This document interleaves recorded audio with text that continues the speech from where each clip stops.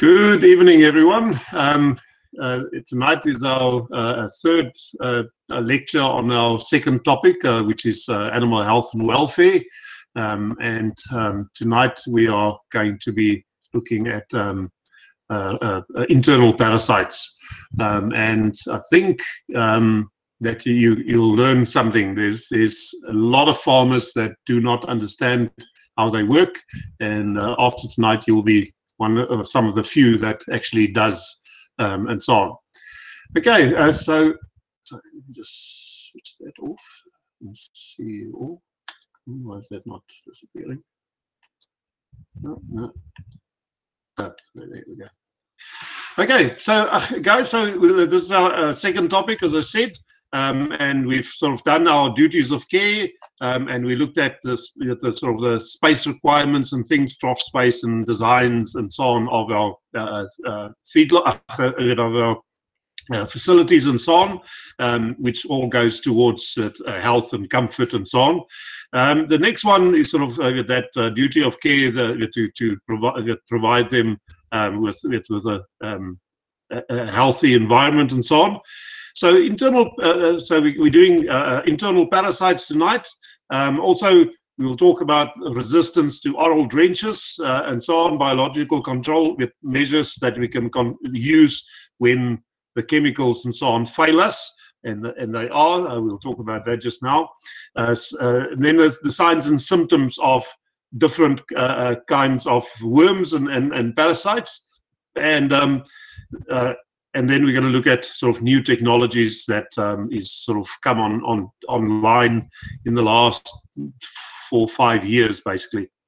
Okay, so let me just get rid of this. And okay, so guys, tonight under roundworms, we're going to look at your barber's pole. Now, the barber's pole is most probably the biggest problem in internal parasites and so on. They are blood-sucking worm.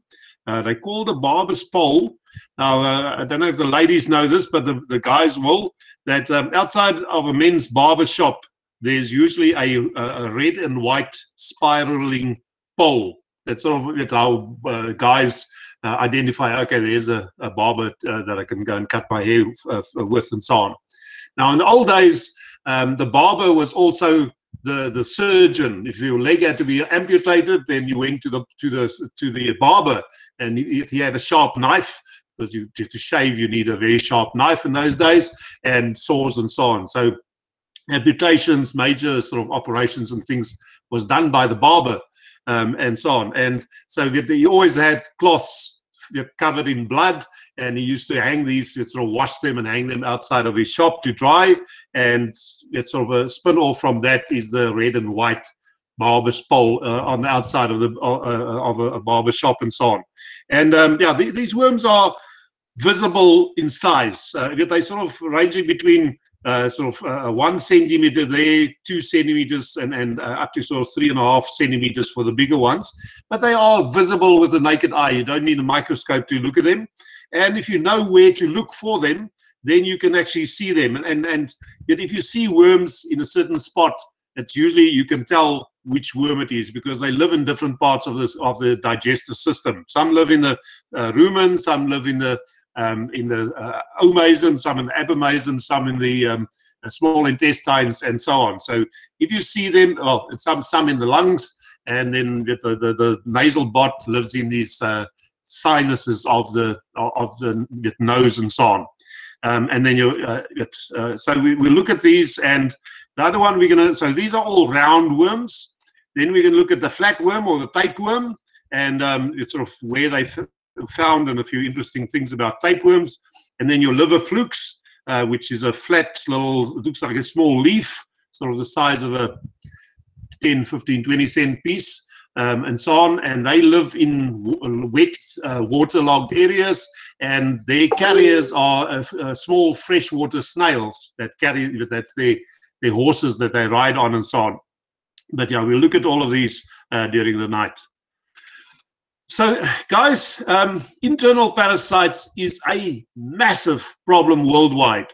New Zealand, by themselves, most probably spend a few million New Zealand dollars a year on oral drenches to control internal parasites.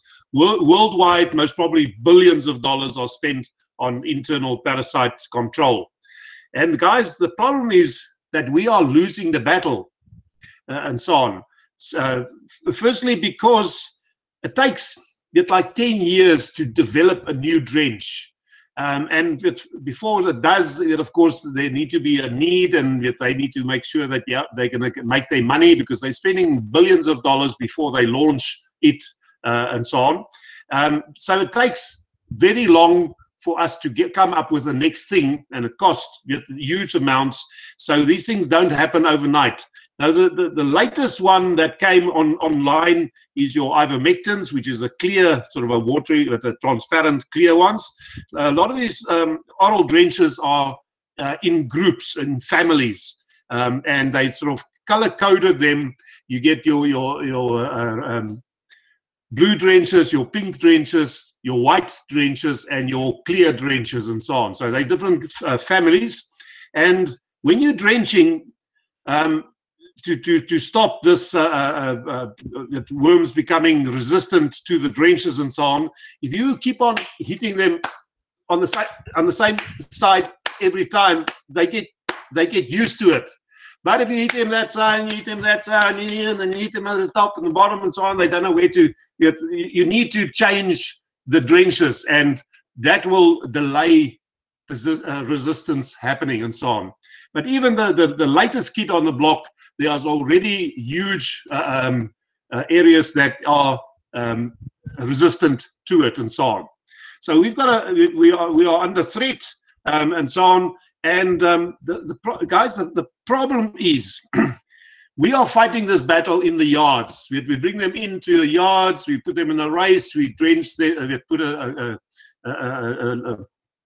oral drench in their mouth, in their throat, and so on. The problem is that the battle that we're fighting in the yards is there's only 15% of the worm population in the sheep at any one time. The other 85% are living in the pastures and so on. They live in the sort of the larvae sort of live in the bottom 2 centimeters of a pasture, or 1 centimeter under the ground. So they live close to the ground and so on, but they live in the pasture, in the land. So we can kill all the worms in the stock. As soon as you put them out the gate, they pick it up again. So it's incredibly hard to win this battle and so on, because the enemy that we're fighting has got so many reserves that can replace them and so on.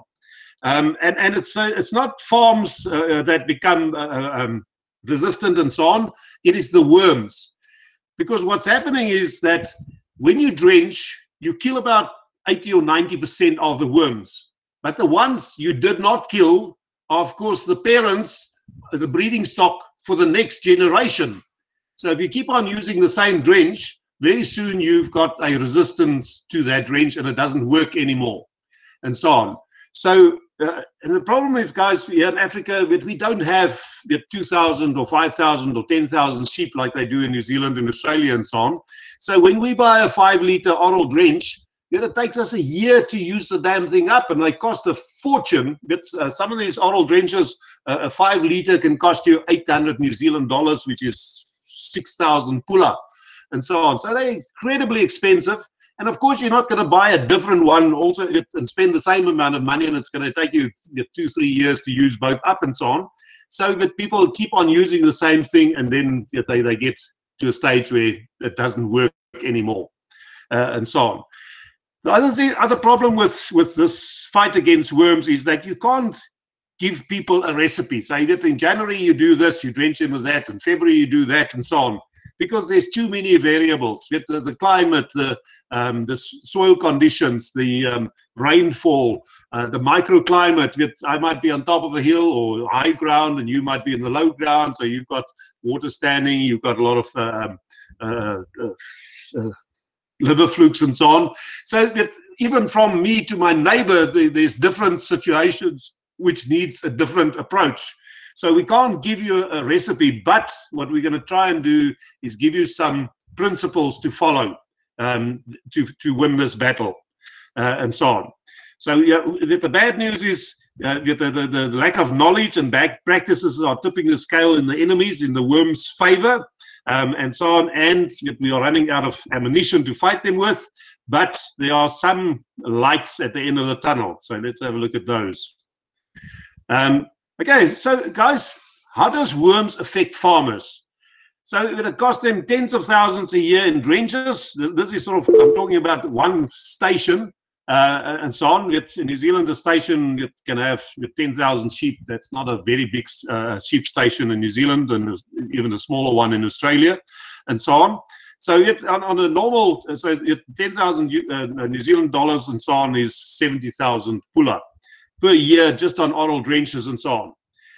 But guys, I always say it's the animals that do not die that cost you the most money, because if something dies, you know something is wrong, and you do an autopsy and you go, oh yeah, okay, yep, that's the fault, and then you sort it out, you drench or you vaccinate or whatever, and you sort out the problem. So now the problem is gone, you've dealt with it.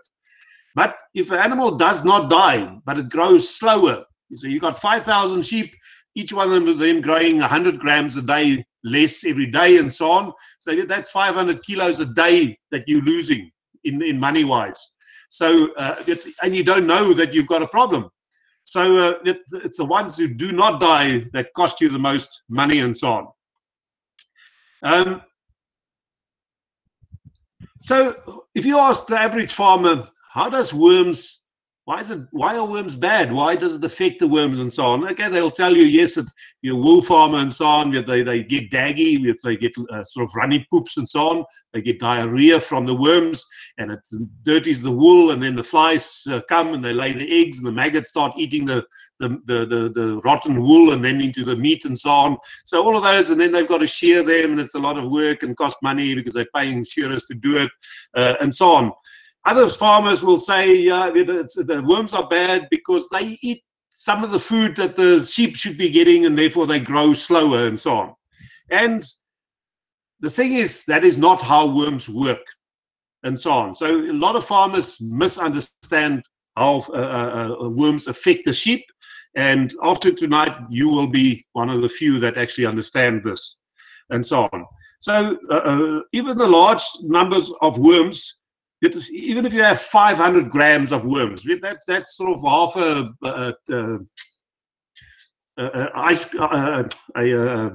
margarine container full of worms. They only eat like a few hundred grams of nutrients from the sheep. So negligibly small amounts. It's not that they eat the food that the sheep should be eating, especially not Barber's pole, because they actually drink blood and so on. They sort of have a different effect to the other ones and so on. But this is how they affect this the sorry, the sheep. Guys, when your body gets a pathogen, you get a cut and a infection occurs, where you've got a pathogen coming in there, your body goes into war mode. You get an immune response. Your body's immune system responds to a intruder alert. Okay, so they make soldier cells, they go and fight the battle, they win the battle, and then everything returns to normal and so on. But guys, when the body goes into intruder alert or into immune response and so on, everything else stops. The soldier cells, the white blood cells, the macrophages and so on are huge protein cells. And to make more of them, of course, needs a whole lot of protein. So that takes protein away from muscle growth, from reproduction, from all the other body functions and so on. So when immune response happen, everything else grinds to a halt. It's a bit like in the First World War. Of course, Germany knew they were going to go into battle, so they built up a whole lot of tanks and jeeps and guns and so on. Of course, England sort of had an idea, but they didn't know it was going to happen. So when the war started, England was at a huge disadvantage in planes and tanks and so on. But over time, they sort of caught up, and then when they awoke the giant of America at Pearl Harbor, America stopped making cars and they made jeeps and tanks. Yet overnight they changed their factories around, and within months the roles were reversed. And sorry, it was now Germany that was outnumbered in tanks and airplanes and so on. So what I'm saying is, when you're in more war mode, all other things stop. All of your resources gets sent towards the fight, and so on. Now, the thing with worms is how they affect the body is they trigger an immune response, and so on. And that is how they stop, or that's why they stop growth. That's why the animals get sickly, stop growing, and so on.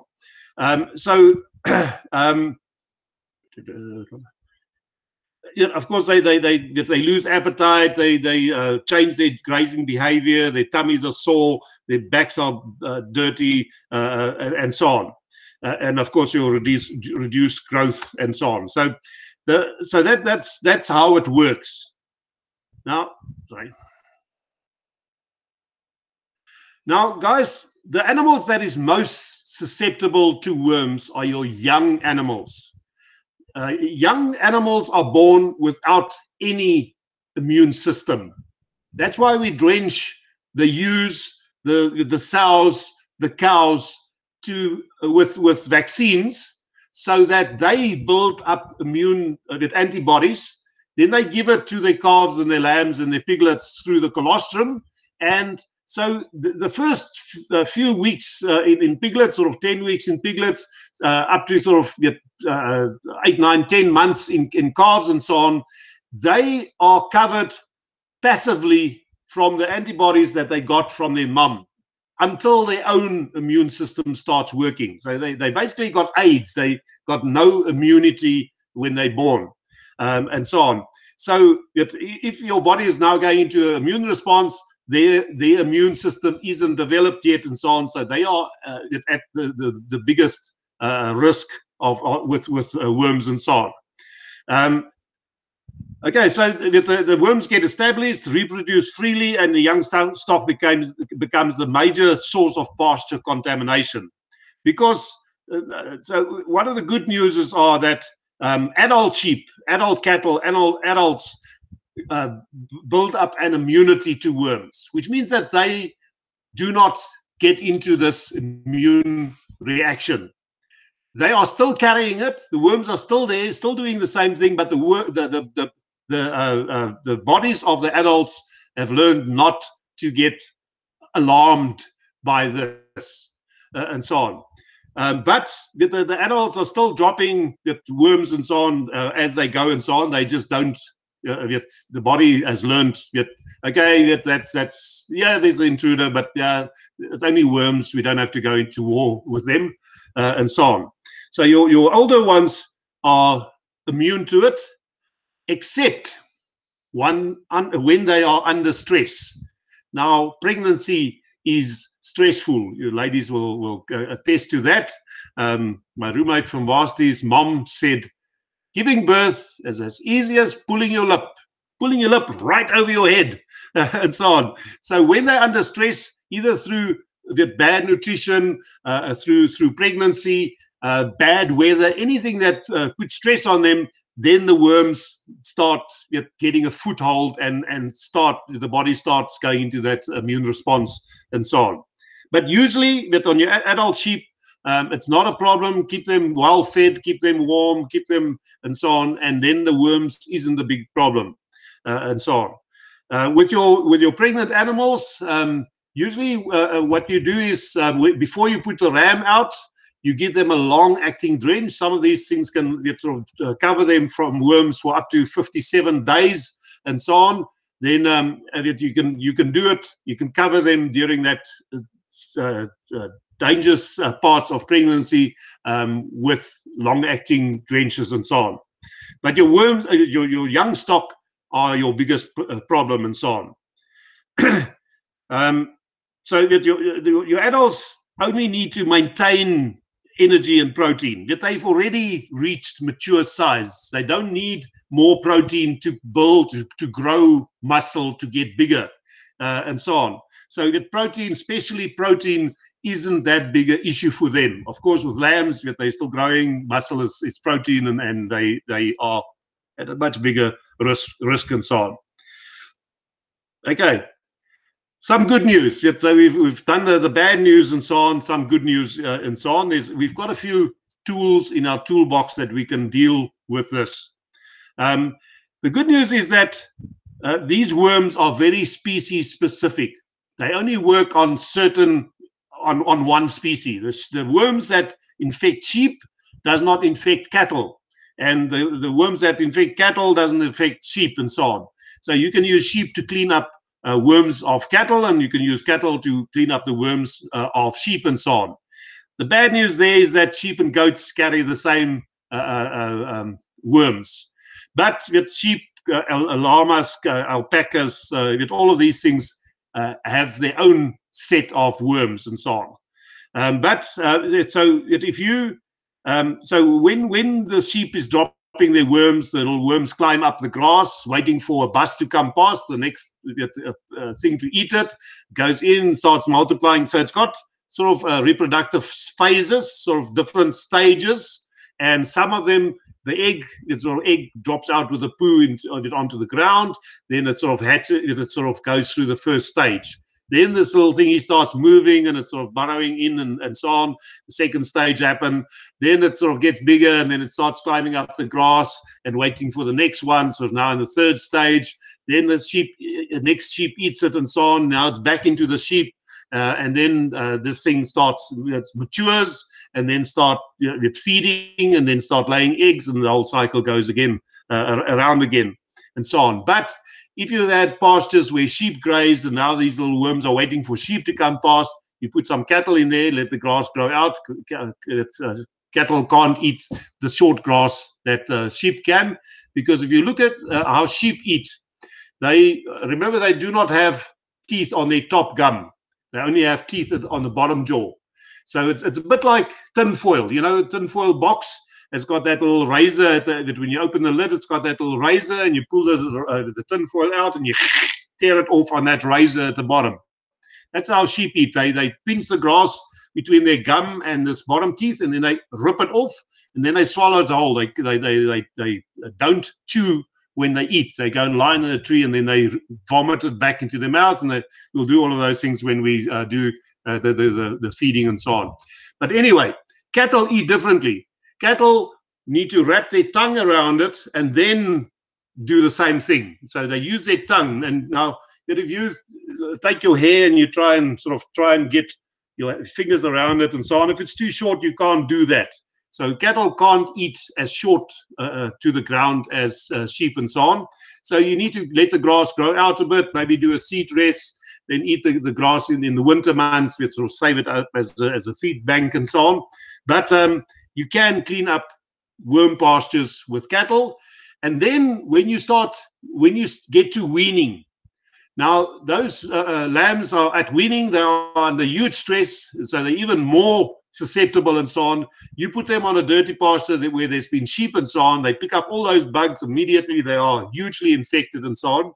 But if you had cleaned that paddock up, sort of, you grew it out sort of late summer, during winter you grazed it with cattle, and of course now there's nothing left. Spring comes, the grass comes out, you save that paddock up for weaning. Then when you put your lambs in there, it's clean. There's no larvae waiting for them to just jump in and infect them and so on. So you can do certain things to lessen the worm load and so on. Okay, we said sheep and goats, unfortunately, the worms does affect each other and so on. And and we said that worm larvae are found in the first 2 centimeters above the ground and 1 centimeter into the soil. So they live in that just under the ground or just above the ground space and so on. That when you're grazing and so on, when I went to university, one of the first lectures we had in pasture science, the lecturer took us out. The Free State University has these massive set of glass hothouses in front of the agriculture faculty. And they gave us each a whole pile of little little pot plants and so on, each with a Themida triandra, which is a red grass plant in it. And they said, okay, for the next 3 months and so on, we're going to do this. 4 of those we are going to cut at 2 centimeters. And when you cut it, you take everything you cut off, you put it in this paper little bag, and you write on it that this is week 1 of the 2 centimeter cutting thing, and you put it in a drying chamber. And at the end of the 3 months, you weigh how many kilos of grass you grew from that plant in 3 months when you cut it at 2 centimeters. Then you did the same. The next plant, you cut at 4 centimeters every time. The next one at 8 centimeters. So we did all of that for 3 months. And guys, what happened was that the grass that you cut at 2 centimeters every time grew about half tonnage-wise of it. If you had a hectare full of it and so on, it would have been half the tonnage of the grass if you grazed it at 4 centimeters. And again, the same with 8 centimeters. So what I'm saying is, if you want more grass, don't eat it into the ground. Leave some leaves for the grass to recover. Guys, if you see a tree, whatever you see above the ground, there are the same biomass under the ground. Now, you'll tell me, I've seen a tree blowing over and there's a few big stumps and so on. Nowhere near as big as the stuff above the ground. That's not what I'm talking about. It's those millions of little roots that go and suck water off each grain of sand that is 10 meters in each direction and so on. They break off when the tree blows over and so on. They are the same biomass under the ground.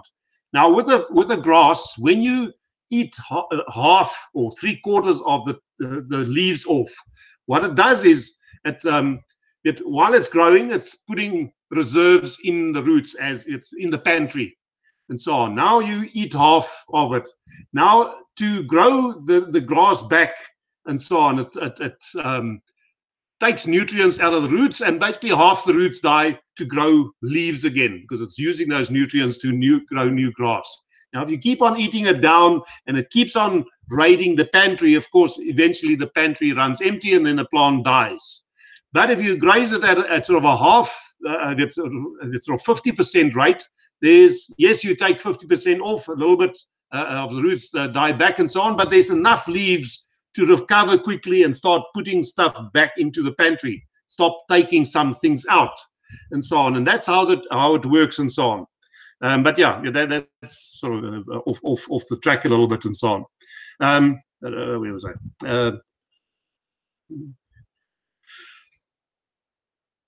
Yeah, so what I'm saying is, do not eat grass that low. Leave a little bit more, and it will give you a huge amount of extra food through the year by not eating it down to the ground. Okay, so to effectively manage our worms and so on, we need to do more than just killing the worms inside the animals and so on. So we should minimize the exposure to susceptible animals to the worms, which means stop feeding your lambs worm larvae and so on, by cleaning the pasture, by grazing it with cattle, seed rest and so on, wean them onto a clean pasture. So that's one way of doing it. The other thing is, at crucial times, keep them indoors or where they don't get infected and so on. Now, in Europe, and where it's sort of frozen half the year, and America and so on, they have big barns, and usually the stock is in barns. They're on slatted floors. In New Zealand, the same, and the poos fall through, so there's no contamination from the poos. But of course, here in Africa, we've got a kraal, the manure is sort of a foot deep from years of use, and of course the lambs in the kraal is one of the big contamination areas and so on. But yeah, if you can have a clean kraal that's not used by animals and so on, and during crucial times, put them in there. Now, crucial times being when they weaned, and so on. And also during lambing and so on, to clean the mums out with drenches and so on before they lamb, so they don't immediately infect the lambs and so on. But yeah, and also then times when that's crucial is your spring and your autumn, that when the grass are short, that in the spring that there's been nothing, everything has been grazed to the ground during the winter and the dry months. As soon as the new grass comes up, people everything is eating that green grass as it sticks its head out, and of course on top of each one of those are worm larvae. So your spring and your autumn is the high season for worms and so on.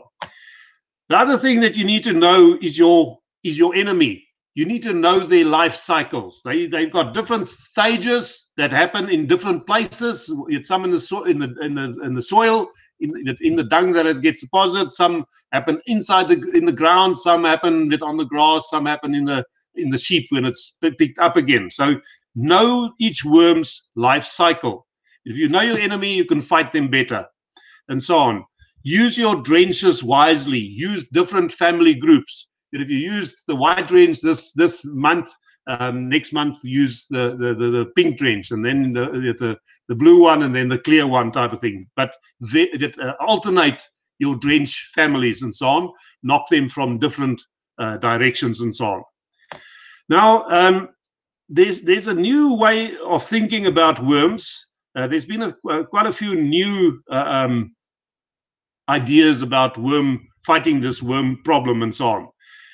Guys, for 10 years, I ran a sheep and beef course in New Zealand and so on. I had 10 students, mostly Maori students, young guys, sort of 18 to 25 years old. We went we jumped in the mornings. We jumped in the van.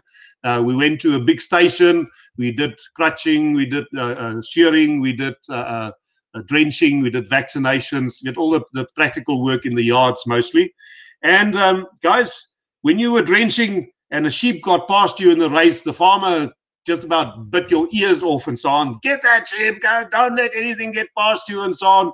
And for years we did that. We drenched every single sheep. The new way of thinking is that you should leave a small percentage of undrenched sheep every time. The reason for that is if you keep on drenching and you're building up resistance, so if you kill 90%, the 10% that's left is the parent stock of the next lot. If you keep on doing that, soon there is no more susceptible ones.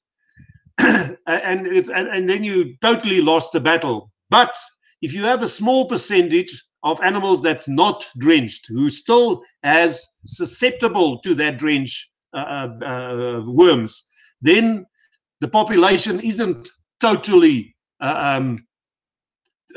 immune to that drench and so on. Now, of course, you're not going to leave the dirty ones that is obviously rotten with worms and so on. In every race and so on, we usually sort of put all the sheep in, and sort of 20% of the sheep was usually sort of dirty at the back or had that sort of telltale little bag under the chin that you get from worms and so on. Of course, you're not going to leave those. You take the ones that's not showing any signs, they're already better adapted and so on. Leave some of them, leave 10% undrenched so that they keep the susceptible worms in the population and you haven't lost the battle completely yet. So that's called refugia. That is one way of doing it. It's sort of using a management tool to help with the worms. The other thing is, guys, and I've done that my whole life basically when I was farming with sheep and so on, is when I drench, if I drench today, I lock them up in the paddock that I'm going to plow, that I reseed, plant pastures or something in. I have this paddock where after I've drenched, I leave them overnight in this paddock so that they throw off the worms. Yet once I drench, the worms, some of them are just stunned, some are dead, some are dying, some have still got eggs and so on. But they become loose, they're not attached, and so on. So I drop the worms in the paddock that is not, I'm not going to put sheep in for a long time. So it's sort of a depository for worms and so on. And I've always done that, sort of leave them overnight there. Next day that they've dropped all the poos from overnight, and then you put them onto a clean pasture from there on. So you can use sort of organic or management tools to fight this battle as well. Okay, so we're going to start looking at different worms. Now, they all got sort of almost unpronounceable Latin names and so on. We're going to stick to the sort of the common names. So the first one we're looking at is Barbus pole. Now, you can see on this little picture over here. Oh, sorry, let me just maximize this for you. Sorry. So you can see in this the red and white stripes, and that's why it's called the Barbus pole. Now, this is quite a big worm and so on. It's quite visible by eye. This is a sort of 3 centimeters long. And so we need to know so this worm drinks blood, okay? And the animal becomes anemic. How do you know something is anemic? Even people, you pop the eyelid over like this, and it should be pink in there, not white, and so on. When you get anemic and so on, whether you've got jaundice or any other reason and so on, then your eyelids on the inside, your mucous membranes becomes very pale and so on. So that's one thing that you can look at. Other telltale sign for Barbus pole is, see, it looks like he's got a sack hanging under his jaw and so on. That is another telltale sign of Barbus pole. The other thing is,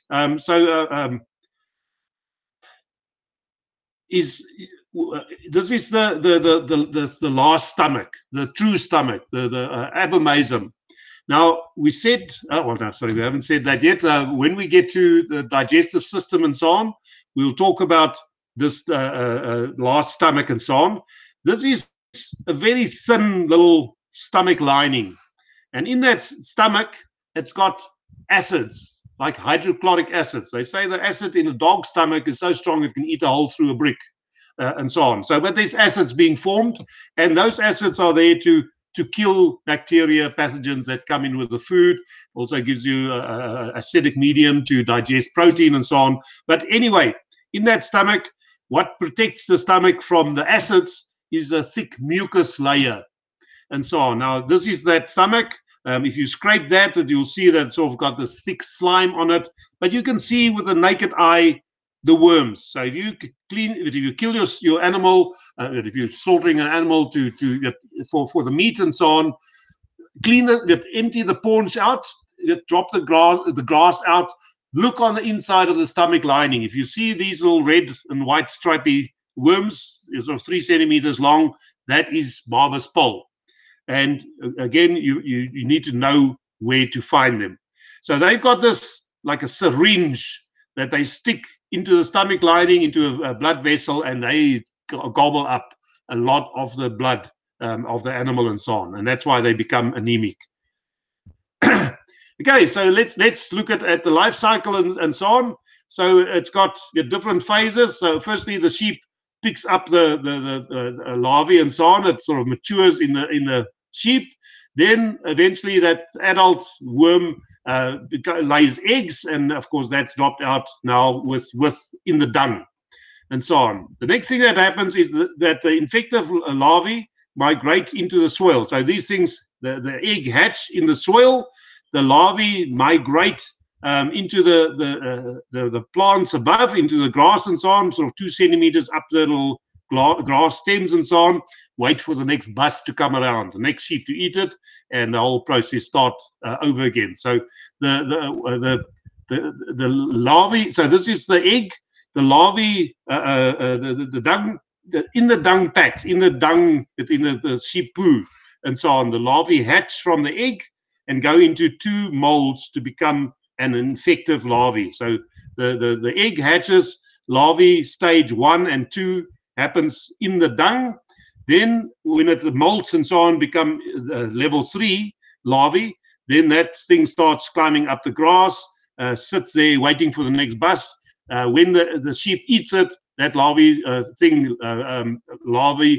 molts again into larvae 4 stage, which is an immature worm, and then finally matures into an adult worm, which starts laying eggs, and the whole thing goes up again and so on. So it's got these different stages, and they live in different areas during those different stages. But yeah, I'll answer questions at the end. Do put them in the little chat box there and so on. Yeah, so we've sort of spoken about this, yeah, in the picture and so on. And yeah, I said to you, I will post these PowerPoints for you and so on. But here's the important bit, guys. The adult female Barbus pole lay up to 10,000 eggs per female per day. So you can see that early spring and autumn, that these things can multiply overnight. That if each worm lays 10,000 eggs and each one of them hatches and so on, immediately you've got a massive problem and so on. So that sort of those eggs then sort of go through the cycle, and of course then you've got 10,000 females sort of a few days later and so on. Under favorable conditions, which is warm, not frost, not dry, and so on. In spring and autumn, you still got a bit of moisture, or you start getting moisture, hot, humid conditions, and so on. Those are favorable conditions for worms, and so on. Their life cycle from an egg to an adult can be 21 days, 3 weeks. Now, that 3 weeks, you'll see later when we start drenching, and we're sort of talking about drenching regularly and so on, that if you allow that egg to become an adult and lay eggs, then your problem just carries on and on and on and on. But if you can break the cycle, if you can kill them before they start laying eggs, then you can get on top of this game and so on. So if you'll see where this 21 days come into play but down the track and so on. Of course, they live in the abomasum, the fourth stomach, the true stomach, which you'll learn about during the digestive or the feeding part of the course. They are 2 to 3 centimeters in size. 1,000 worms drink 50 mils of blood per day. Now, 50 mils, you know those syringes and so on. The big syringe is 20 mils. So 2.5 of those. That's most probably half that mug worth of blood that's 1,000 worms drink, and so on.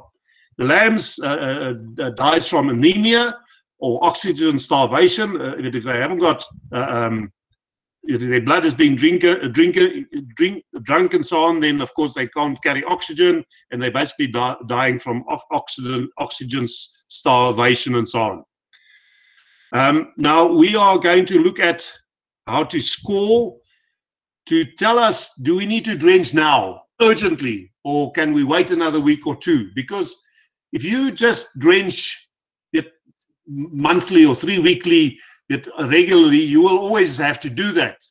But if you can delay it, let's say the conditions isn't 100% favorable for them, you might be able to wait another week or two before you drench. And in a year, that means you could maybe save yourself, instead of drenching every 3 weeks, which 3 and 52 is about 14, 15 times.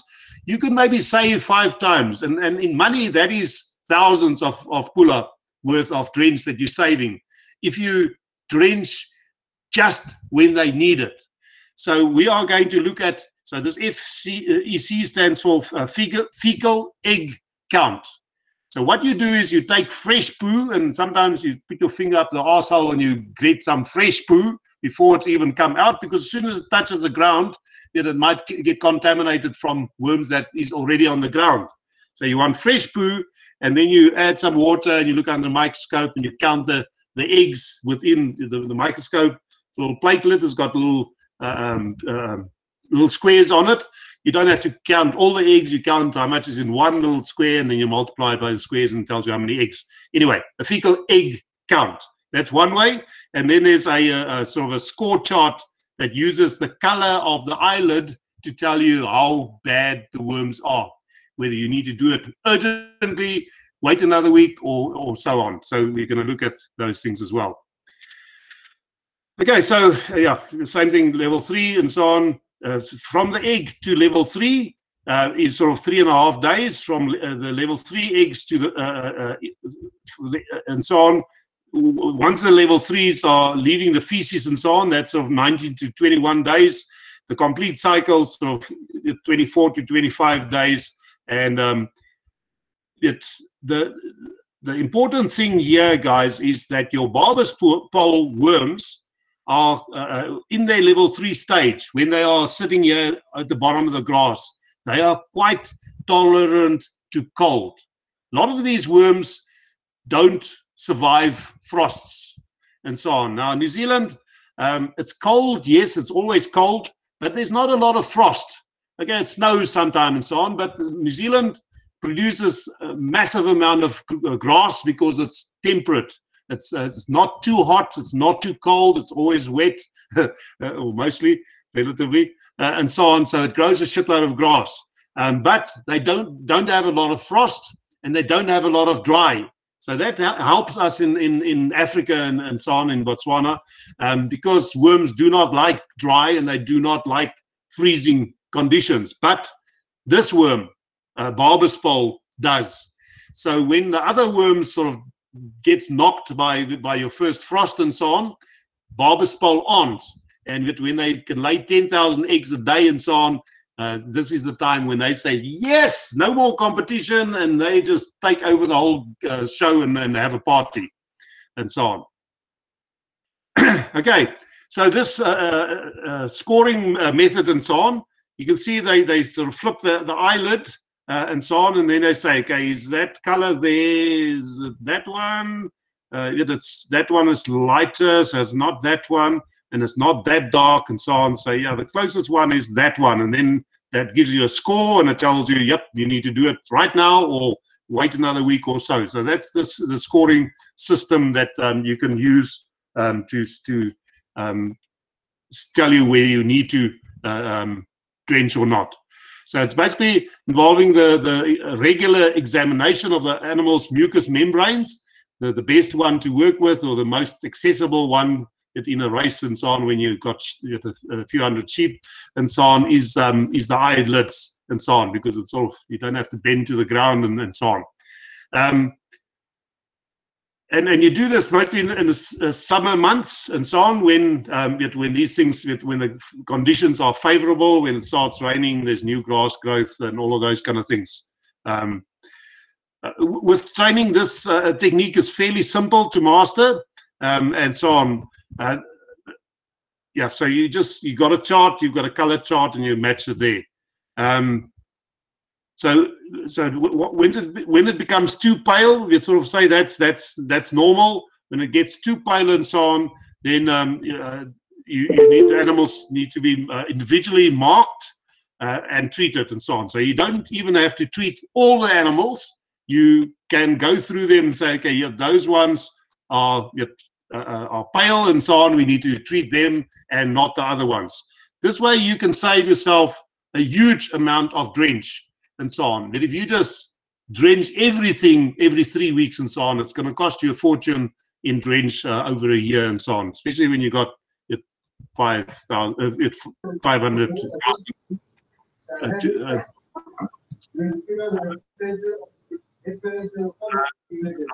Guys, just mute your microphones, please. I will answer the question. Yeah, that's good. Thank you. Sorry, so where are we? Okay, so once a percentage of the herd that is sort of anemic gets too big, then you treat, of course, the whole herd and so on. But if it's just a few, you can treat them and save yourself some money. Okay, fecal egg count and so on. The most common method used to determine the presence of and the degree of worms and so on is to count the eggs in the dung and so on. So firstly, you've got to get fresh poo. And as I said, you put a glove on, you stick your finger up the arse, and you get some fresh poo right out from the source and so on. So it's usually this and so on. it's sort of usually in the summer months when the rainfall is there and so on. So we'll talk about, so you need a certain weight of poo and you need a certain volume of water, and you mix it. Then you strain it through, you keep the solids out, and so it's just the water. Then you take a little droplet, you put it on a little glass plate. Then you put another little glass plate over it, and so on. So now it squashes that droplet flat, and so on. And then you can see that little glass plate has got these little calibrations on it. And so with that, you count the eggs, and so on. Now, some of these, so this is what it looks like under the microscope and so on. Some of these things are pieces of grass, some other insects and so on. So you need to know which ones are actually worms to count them accurately and so on. Now, if you don't, well, if you were taught this and you've got a microscope and so on, you can do this on the farm. New Zealand, most farmers do this and so on, but you can take the sample and take it to the vets and so on. Of course, don't ride around with it in your car for a week before you do and so on. Get it to the vet as quick and so on as possible. Do not let it dry out before it gets to the vet and so on. Of course, then the things will die as well. So you get a fresh as possible sample to the vet, and he'll do the rest and tell you, yep, your egg count is too much. You need to drench right now. Okay, now when this animal is already anemic and so on, there are you can treat it. So that the egg count is to prevent drenching and so on. But when they're already anemic and so on, there's a few things that you can do.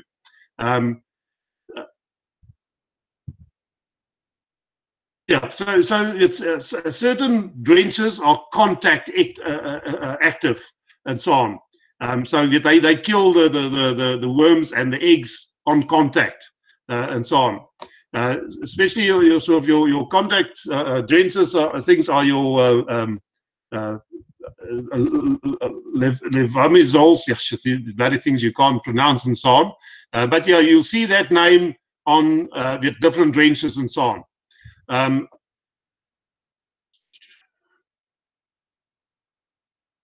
Okay, so and you need to drench them. I showed you that bottle jaw, that sac that forms under the jaw and so on. So you need to treat them until those bottle jaws are completely gone and so on. And remember always to take a dung sample from treated animals to be analyzed again, preferably the same animal sort of 10 days later to see whether the drug actually worked. If you treat it, you found that, yep, you need treating, and you have it analyzed and so on, it says, yep, you've got to treat it, test it again 10 days later and see if it worked.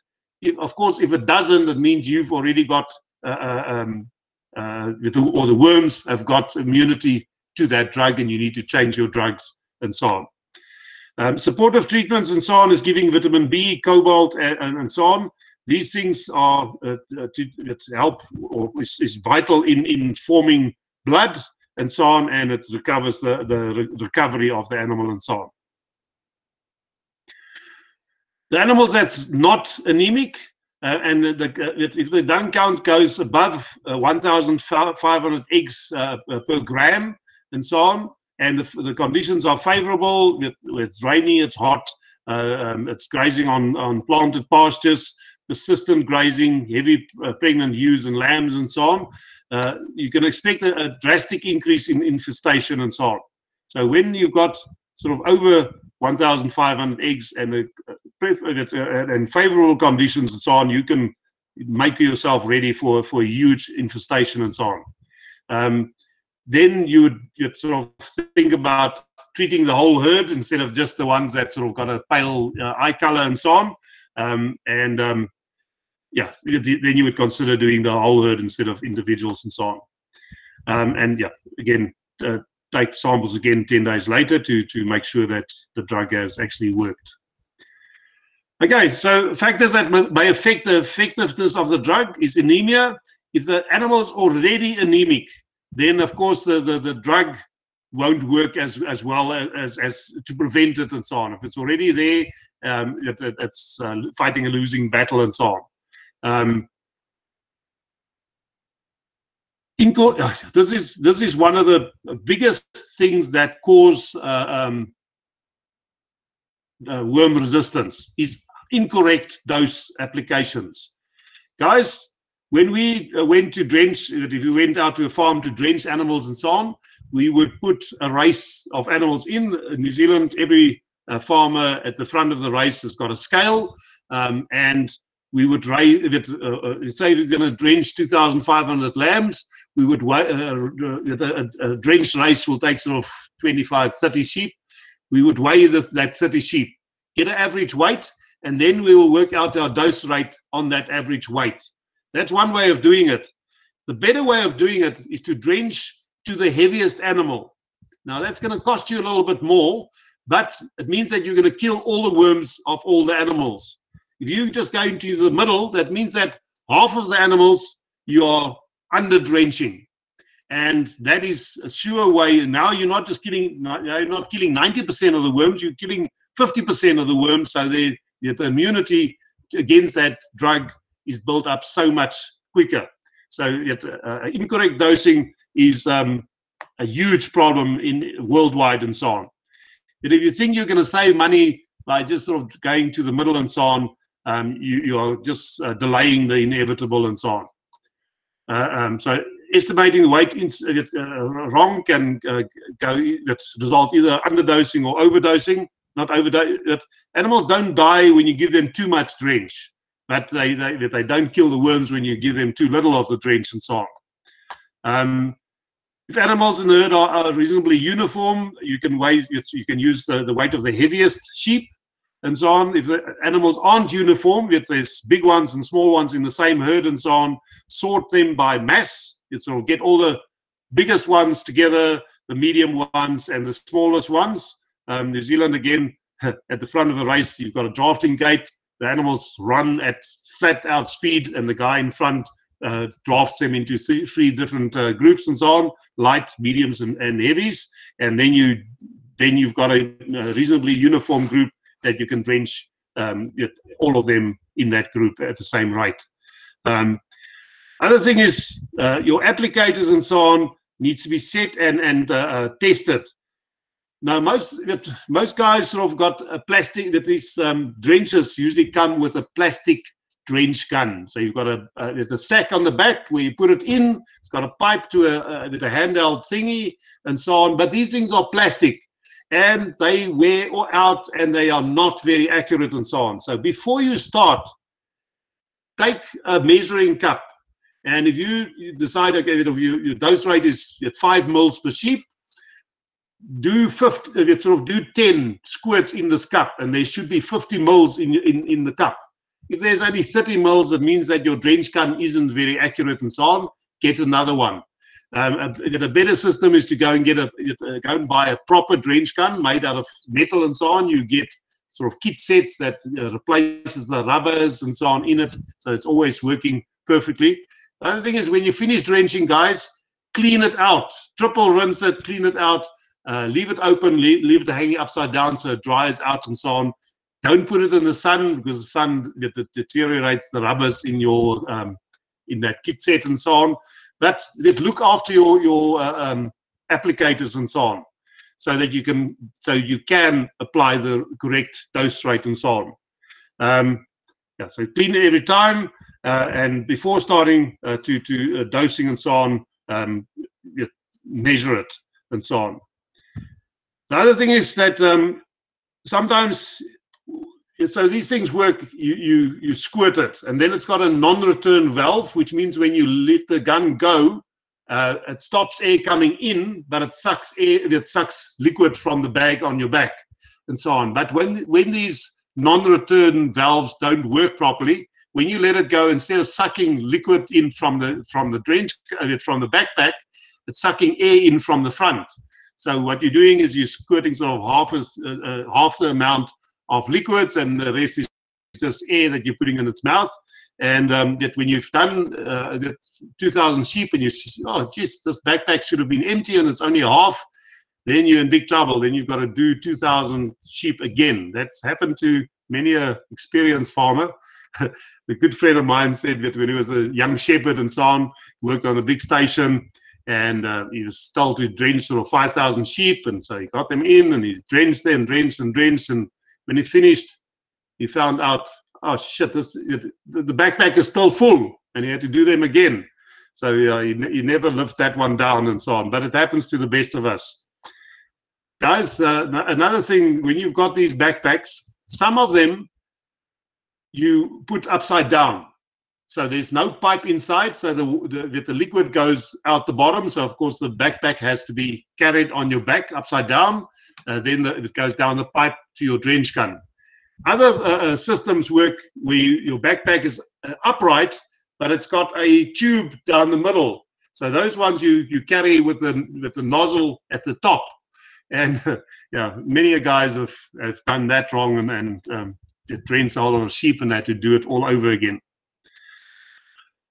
Okay, so we spoke about refugia and so on, leaving some out, and of course not the worst ones and so on, but leave some out, so there's always some not resistant worms in the population and so on.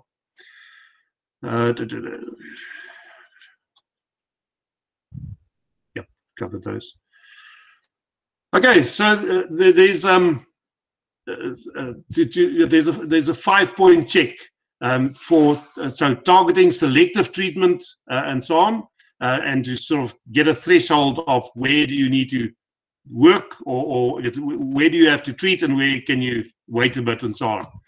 So the first check is the eye. So you look at the mucous membrane, you look at the color and you compare it to the card and so on. There's a scale of 1 to 5. Treat if it goes to 3 or over 3 and so on, pale. So that's on that the bottom 3 of those 5 colors. When it's sort of 2 or 3, then you don't need to treat, but the threshold is 3 to 5, then do treat. Possible infection with pale and so on is the blood-sucking one, which is hemorrhoid, the barber's pole. Just these damn names you can't pronounce. So the barber's pole, who drinks blood, is the one that causes this paleness and anemia and so on. The jaw, bottle jaw and so on, submandibular is your jawbone, under, so sub is under, the jawbone, oedema is a swelling, so that little bag under the chin. So you've checked the eye, then you check the under the jaw and so on. If it's a 0 or a 1, treat if it's present and so on. If it's got a bag, treat it, basically. So it's either yes, it's there, or not. If it's there, you treat it and so on. Then the next thing you check on the back and so on, a body condition score. So animals who are thin, it will tell you that yes, they've got worms and so on, or it's very likely that they have worms, or if they haven't got worms, they will get it because their condition is stressful and the worms will just jump on it and so on. So on a scale of 1 to 5, if it's 2 or less out of 5, then it's thin, you need to treat it and so on. Then there's a whole range of these worms that come into play and so on. We'll go through with most of these worms tonight as well.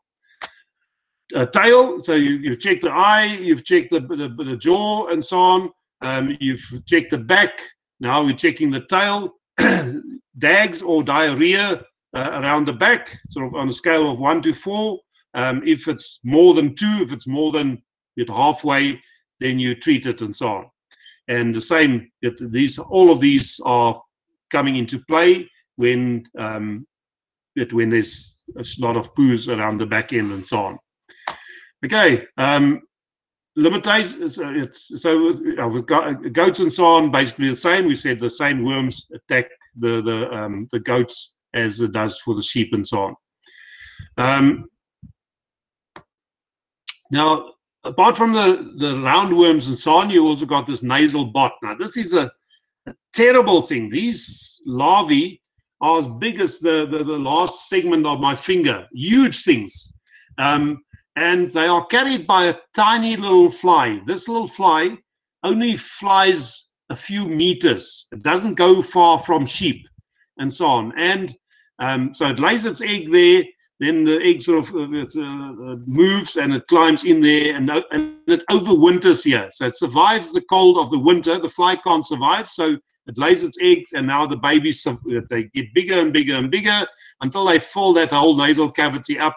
And that is why you check the nose, because it gets snotty and so on. It will sneeze and cough and so on. Imagine a big fat bloody larvae in your nasal cavity and so on. It must be incredibly irritating. The good news is that if you drench them just before winter, when you get frosts and so on, then if you kill them in the winter or just at the beginning of the winter there, then you can eliminate them from your farm, because these things die during the winter. The only way they can overwinter is in the nasal cavity. If you treat the sheep there in the beginning of winter, it's clean out and you get rid of the nasal bot completely and so on. But yeah, just imagine the irritation that thing would have for sheep and so on. Mostly these things that don't get, that you think it's that you hear a sheep snort or cough and so on, you just think, yeah, it's dusty in the yards and so on. So it often goes unnoticed and so on. The sheep may show disturbed behavior and so on, trying to dodge this fly, just like when you've got a fly wanting to sit on you and you keep on kicking it and blowing it away. Sheep try to avoid the flies and so on, so they sort of disturbed behavior. The sheep may congregate in shadows and so on, where the flies are less active. These flies like nice, sunny, hot weather, so they're less active in the shade. So you can see that sheep sort of go and hide in the shade to get away from the flies and so on, which affect their grazing patterns. But usually sheep graze from just when it starts getting light. They are out there grazing, and they graze sort of 2, 3, 4 hours until sort of 9 o'clock when it gets hot. Then they go and lie in the sun, and then they vomit that food that they've gathered and vomit it back in their mouth, and now they regurgitate it. They vomit it, chew it, swallow. Next lot, vomit, chew, swallow. They reckon sheep chew one piece of grass more than 30 times. Now, if you take a lolly or a sweet, you put it in your mouth and you chew, you count 30 times. That is quite a bit of chewing going on and so on. So then they lie in the shade until sort of 4 o'clock when it starts getting cool again in summer, and then they sort of graze until 7 o'clock at night. But during the middle of the day, they are usually in the shade and so on. So with this nasal bot, you will find them there all day long. They'll eat less and spend more time in the shade and so on, where they try and get away from these little flies. You'll see discharge from the nose and so on, sneezing, coughing, difficult breathing and so on. Nasal discharge and so on can be smelly. It's thick. It's like really when you've got a bad cold, that thick snot coming out their nose and so on. Of course, if you can't smell properly and so on, that's a major disadvantage for rams during mating time and so on, because luckily with sheep, the ewes come to the rams. Goats, the rams follow the females. In humans, again, the males follow the females and so on. But in sheep, the women come to the guy and so on. But if then she sort of say, hey, I'm ready for you and so on. Then she pisses little bits. He puts his nose in there. Then he does that. It's called his Fleming and so on. The German guy who named that sort of behavior and so on. But what they're doing is they're sucking air from the piss and so on that they put their nose into to try and detect pheromones and hormones, it's sort of volatile hormones, to see whether she's on heat. Of course, he's got a snotty nose. He can't do that, and that affects his mating and so on as well. And then your female smells her lamb and so on. The way they identify their lamb is through smell, and if they can't smell properly, then they say, oh, it's not my lamb, and walk away without it and so on. So these things can affect your reproduction quite severely. Okay, so these flies sort of peaks in the spring and late summer when it's nice and hot. They like hot and so on. When temperatures exceed 20 and so on, you get your major activity and so on. The lifespan of this fly, the adult of this fly and so on, is about 2 days in summer and 2 days in summer and 4 weeks in colder weather and so on. The sheep nasal bot deposits the larvae. They actually deposit the larvae, not the eggs, in its host. Because remember, the egg can't move. The larvae can move. It's mobile. So it lays it here in the nostril, and it needs to climb into the nasal cavity. The fly doesn't go in there because the sheep would snort and it would go flying and so on. So it actually, the eggs are already hatched when he puts it onto into the sheep's nose and so on. Then they grow and so on, and they, as I said, they become as big as my the last digit of my small finger and so on. They 3 centimeters long. So you think of a larvae or a maggot 3 centimeters long and sort of as thick as a pencil and so on. They are substantial. I've seen some of them. So when you drench and so on, if you sort of got the sheep back in the yards, it's sort of 3, 4, 5 days later, then they start sneezing these things out, or pieces of them out and so on. Sometimes the whole thing. That's how I saw one for the first time, and I thought, shit, imagine that thing in your nose and so on. It would be incredibly irritating and so on. So they survive in the nose and so on for weeks and weeks through the coldest part of the year until it gets warm again. Okay, diagnosis and so on. There's no commercial available test and so on. You basically either look for the little flies or treat it sort of during times where they are more likely to exist and so on. They are much smaller than the common blowfly. Now the blowfly, you get green ones, you know, those big fat green ones. They look like it's like a shiny green. They call them green bottles, and then you get blue bottles. They sort of a bluish color and so on. But all of them are big fat flies, not like a little common house fly. But these little flies that carry the nasal bot are tiny little flies and so on.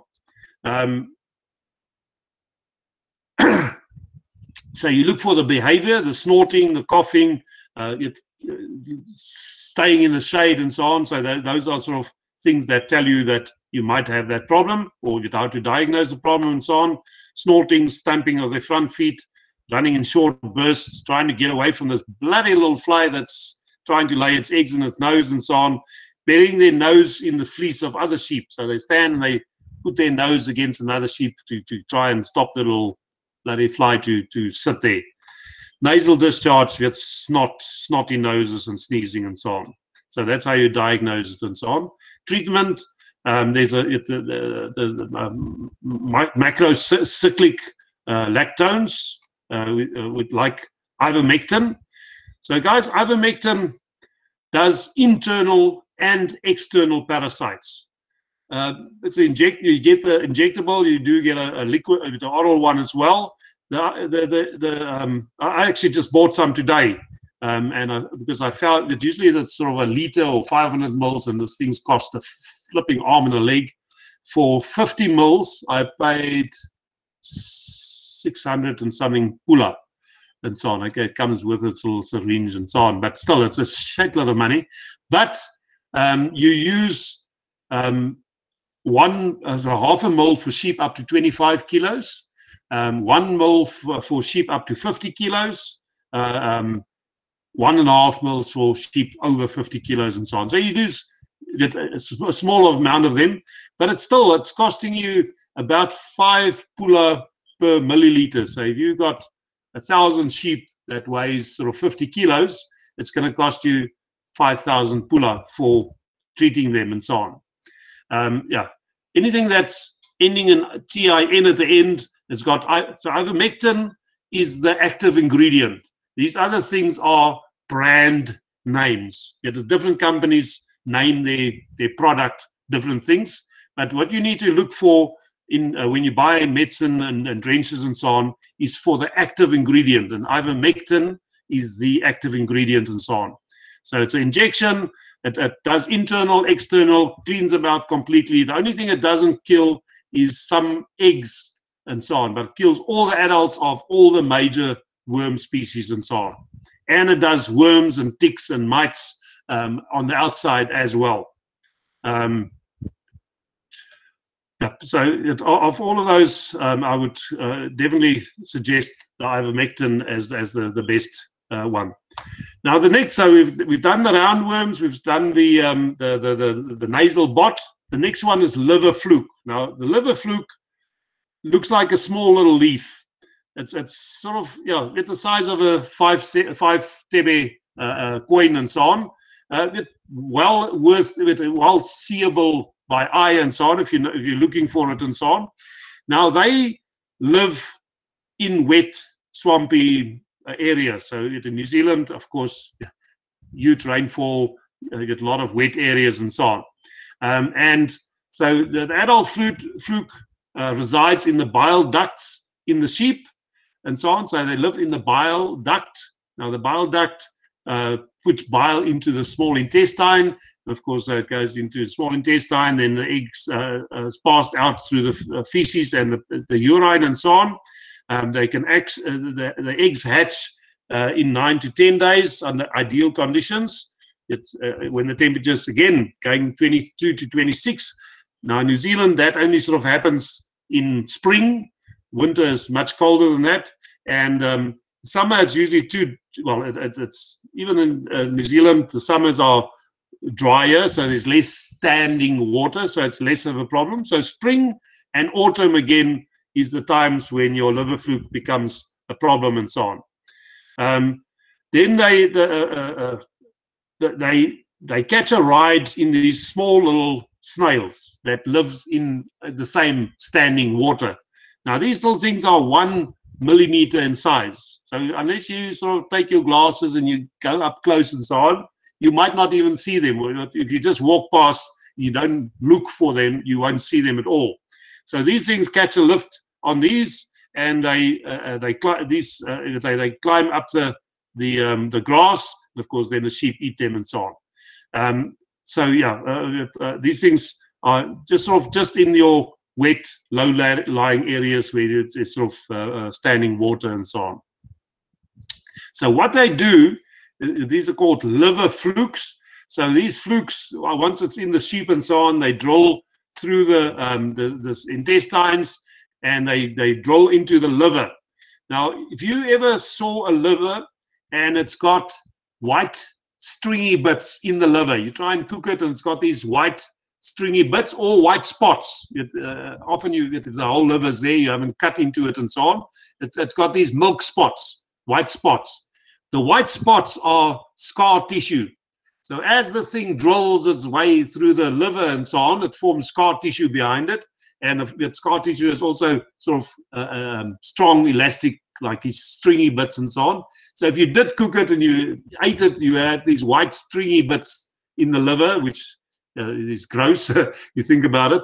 But yeah, they drill holes through the liver and it sort of shows as white spots on the top. Or if you cut it, you'll see holes and you'll see the adult. So this is a sheep's liver. So you get the sheep's liver sort of this size, that thing diameter is sort of this size. And if you can sort of imagine the size of this liver fluke, it's sort of like a small leaf and so on. Imagine that thing drilling through your liver and so on. That also can't be fun and so on and so on. And it's one of the most important parasitic diseases throughout the world, including in South Africa and okay, Botswana is a lot more sandy, a lot less standing water, but around your dams and so on, you will definitely find them as well. Swamps, the delta, up north, yes, definitely. This is a major problem and so on.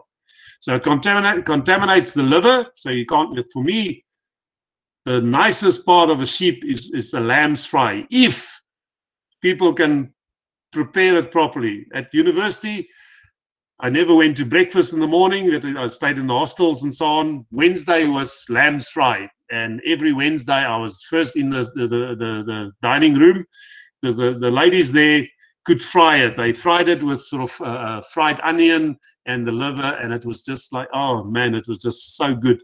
My mom cooked it, and it just tasted dry and not the same. You need to know how to cook it, and very few people do. But yeah, if it's got white spots on it, do not eat it, and so on. If you don't cook it properly and it's still raw and so on, these things you can get as well, and it does the same in your body. So it contaminates the liver. It can eventually kill you if that thing is eating your liver up and so on. Reduces in reduction in milk and meat production. Secondary bacterial infections. Once it's causing a lot of wounds there, then any other bug can come in and infect it as well. Two kinds of liver flukes found. You get the common liver fluke. It's an average 2.5 centimeters long and 1.5 centimeters wide. Commonly found all over South Africa where conditions are suitable. And then you get the giant one, which is sort of 5.5 centimeters long and 1.5 centimeters wide. So this is a big bastard like this. That's 5.5 centimeters. That is a big thing.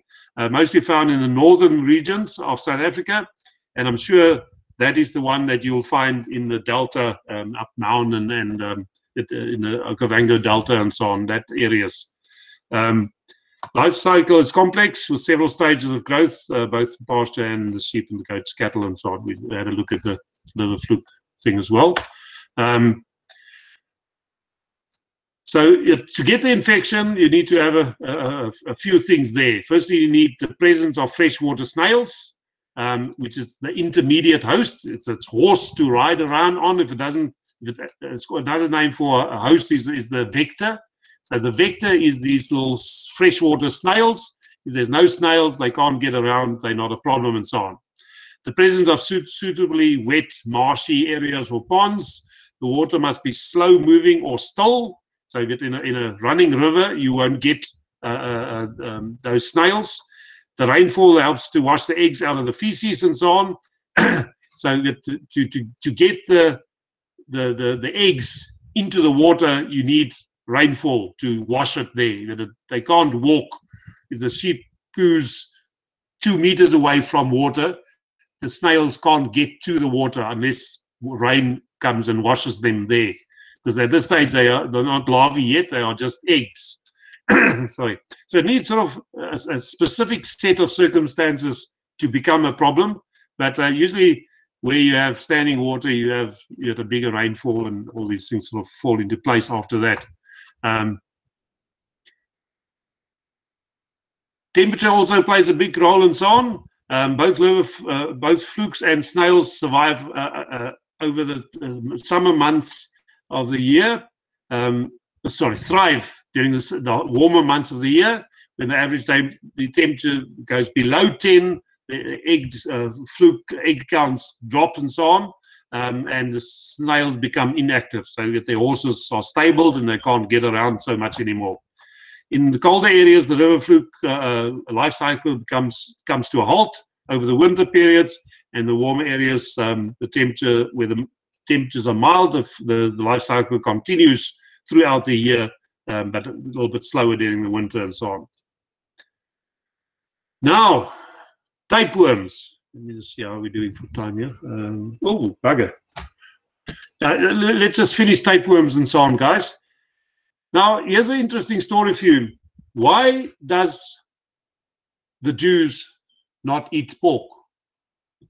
People think, yeah, because the bad demons were put into the pigs and they ran over the cliff and so on. That's not the reason.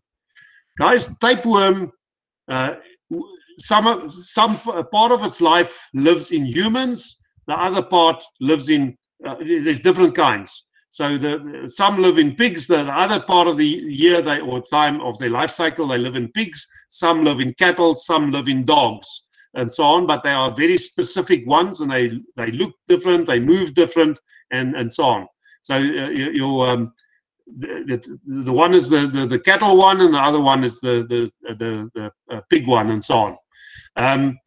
But how does it get from the human to the pig? In the human's poo. Now, in the Bible times, there weren't long drops and flush toilets and so on. So when you needed to go, you found a private spot behind a tree and you put your packet down there. And as soon as you got up, of course, along came the local pig and came for a free meal. So the pigs were infected from the human feces and so on. And the problem, guys, is that, so this thing, now it's in the pig. Then you eat the pig, and if you don't cook it properly and so on, these blastocysts, which is basically the sort of the start of the head, comes into your small intestine. It hooks there. Then these things drill through your stomach lining, and then they move around in your body. They drill and so on. And sometimes they go and sit in your spine, and you are paralyzed. Sometimes they go and sit in your brain, and you go mad. So the people didn't know what caused this, but they knew that when they ate pork, shit happened. Funny symptoms happened when you ate pork. So they couldn't just say to everyone, okay, the guys, let's stop eating pork. So they just embedded it in their religion and say, yeah, pork is out, no more go, no, don't eat it, and so on. And they sorted the problem out. It came from a health problem and so on. But there's a difference. There's a difference between the cattle one and the pig one. Now, the one of them moves and falls out the anus one by one. So you sort of feel a bit of itchy, and there goes another segment. So these things are huge rows of segments stuck together, but one of those can make a new worm, and so on. Now, with the pig one, with the cattle one, these things break off one by one. They wriggle down, they fall out one by one. So they are spread far apart in the pasture and so on. So the contamination rate, when a cow eats it, he eats one segment. So the contamination is lower.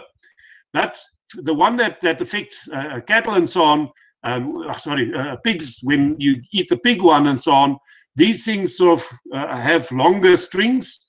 They don't move, so when you poo out a whole string.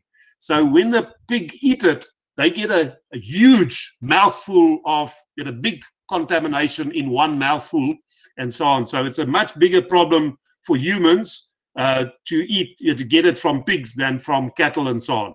So the cattle one moves, the pig one doesn't.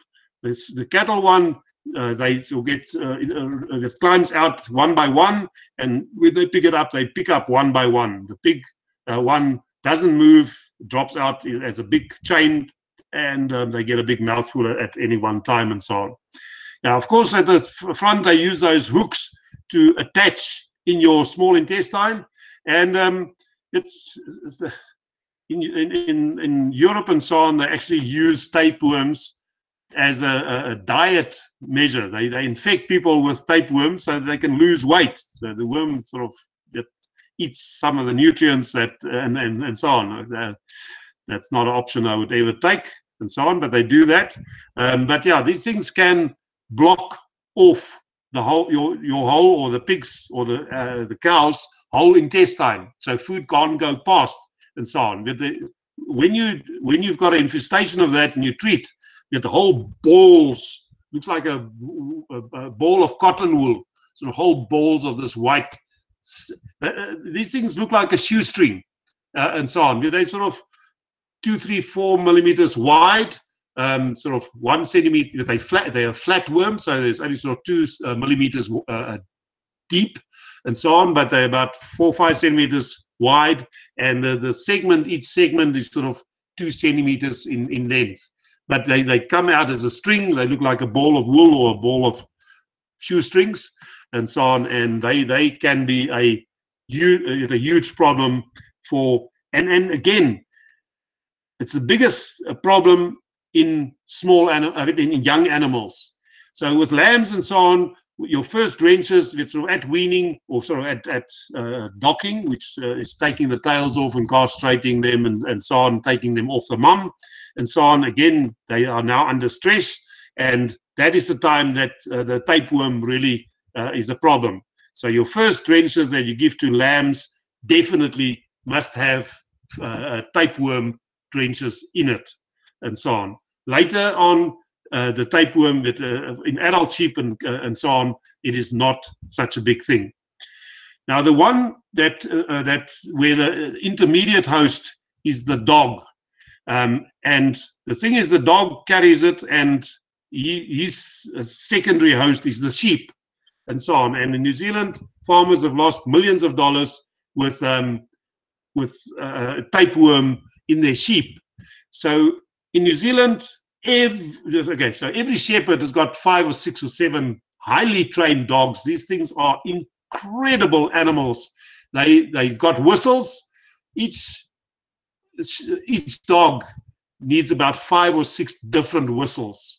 One to tell him to go left, one to go right, one to stop, one to come closer, one to go away, and so on. So firstly, you need to be able to whistle. I can't whistle to save my life, and so on. Secondly, if the dog is 1.5 kilometers away from you, that even your whistling or shouting doesn't get there. So they use whistles and so on. But there's a guy that we met on one of these stations. He was the national champion. When he went out in the morning shepherding, he had 30 dogs. 30 dogs, each with 5 different whistles. And this guy would drive on a quad bike with 10, 15 dogs in the back, and he would whistle, and one dog would jump off and race toward the sheep. And he would whistle and go around the right-hand side, stop at the back, start bringing the sheep towards him and so on. Then he'd give another whistle, and then that dog jumps out, and he goes that way, and he brings that mob of sheep and so on. These things are, oh man, it's go on YouTube and watch, just type in New Zealand sheepdog trials and things like this. These things are worth the most expensive animal on the farm. A trained dog, you can pay 5,000 New Zealand dollars, 35,000 pula for one dog, and so on. But anyway, so every month, on the first of the month, the shepherds go to the vet. They buy a whole packet of tablets. So the tablets are sort of the size of a 1 pula coin, but thicker and so on, a bit like these Lucozade tablets and so on. And they feed it put it in a piece of meat, and each dog gets its deworming and so on, so that they don't crap everywhere. The sheep eats it. It goes into the sheep, and then if they go to the abattoir. Now, when it's hanging on the hook there's a meat inspector in the abattoir. He doesn't work for the abattoir. He's an independent, and he works for the Ministry of Health. And he tests each carcass for tapeworm. And what they do is they cut into the muscles because these things concentrate in muscles that work the hardest. So your hardest working muscles are your heart. Okay, the heart is out by then already. The second one is the legs, but you don't want to cut into your most expensive cuts and so on. So what they do is they cut into the jaw. So they cut in there, and you see these when they have it, it looks like sago pudding. You know, this little transparent little ball, sort of a jelly-like little ball, and so on. They have these things in the muscles on their jaw, and so on. And then they condemn the whole carcass. The carcass goes into a hole, goes through a hammer mill, goes to a rendering plant. They dehydrate it, they heat it, they make meat and bone meal. The farmer gets very little for it, and so on. So it cost them a lot of money, and they decided all shepherds will deworm their stock. If you sell a stock, or you want to bring a dog onto a farm, you need to show that the vet ticks a box. Yep, January, yes, he took he bought his worm treatments. February, yes, he bought it for 30 dogs and so on. But one of my students wanted that he was going into shepherding. He sort of had a young dog that he was beginning to train. He slipped it into the van. I didn't even know it was there. We got to a farm, and as we got out, the farmer said, "Put that dog back in the van." He had to stay in the van the whole day. He weren't allowed to even put a foot outside the van. everywhere at the entrance gates says, do not bring your pet dog onto my farm because it can cost me thousands of pula, that I'm spending shitloads of money deworming my own dogs. Just your friend comes with his Labrador and there everything goes out the window. So tapeworm control is a massive thing in New Zealand because of the high rainfall, and I'm sure that up in the Delta and things like that, it should be something like that as well. But yeah, mainly in young stock and so on. Yeah, tapeworms are. Yeah, so sorry, here's the sheep and the dog one. So the intermediate host and the definitive host is, so in humans can be in that cycle as well, but it can happen between the dog and the sheep as well, and that can. So yeah, so when the vet cuts here into the jaw muscle and so on, this is what he sees. He sees these little bubbles, sort of like sago pudding, and then he condemns the whole carcass. And yeah, he cuts in the jaw because the head hangs with the carcass, because the head tells them how old the sheep is, because you can age sheep, you can age sheep on their teeth and so on. So the head stays with the carcass, and that is where the vet or these veterinary technicians cut to check for measles and so on. But yeah, a big thing in New Zealand. Yeah, actually, hydatus, I don't even know if we've got that in Botswana, so I'm not going to go into that one. Oh, sorry, just one more thing. In New Zealand, every Friday, so I'm talking about the big stations, we had 3,000, 4,000, 5,000 sheep and so on. So there'd be one or two or three shepherds working on these stations. Friday afternoons is making dog tuckers, which means that all your shitty old thin ewes and so on, to 5-year-olds and so on, become dog food, because you've got a shitload of dogs to feed, and buying bags of food costs expensive. So they feed these old sheep to the dogs. So Friday afternoons after lunch is all the shepherds get together in the killing shed. They usually have very good killing sheds and so on. They skin the old sheep. They cut them up for dog tuckers and so on. Then they put them in a deep freeze, and they write on it the date that they put it in and so on. Now, a way to kill these things in the meat, if it's there, is to freeze it. Well, one way is to cook it, but you don't often cook your dog's meat and so on. The other way is to freeze it. So they put it in the fridge, and they know that the new ones go on this side of the fridge, and then you sort of work this way, and when you get there, then you start that side again. So you always take meat that is sort of at least 5 days in the deep freeze, which means it's frozen right into the bone. Meat, if you're putting 5 or 6 or 7 new carcass in the fridge and so on, it takes 2 or 3 days for that fridge to freeze the meat right into the bone to kill these larvae, cysts and so on. So so they use freezing to stop giving contaminated meat to their dogs, and then they deworm the dogs once a month and so on. Okay, guys, yeah, sorry, that took a bit longer than usual, hour and 40 minutes. Yeah, so next week, I can't remember what is next on the thing, but yeah, we'll work our way through the health problems and so on. Yeah, so this slide actually goes over 2 weeks, so as soon as I'm finished with it, I will post it as a material on Classroom, and you'll have that as a resource for future and so on. Guys, have a great week. Yeah, just thank God the recording held. I hope so. Anyway, I didn't check all the time, but that's a miracle, because the upload speed, which is the speed that I talked to you with, was very low when we started. So thank God for that one. Thank you. Have a great week, and I'll see you same time, same place next week. Have a good one, guys.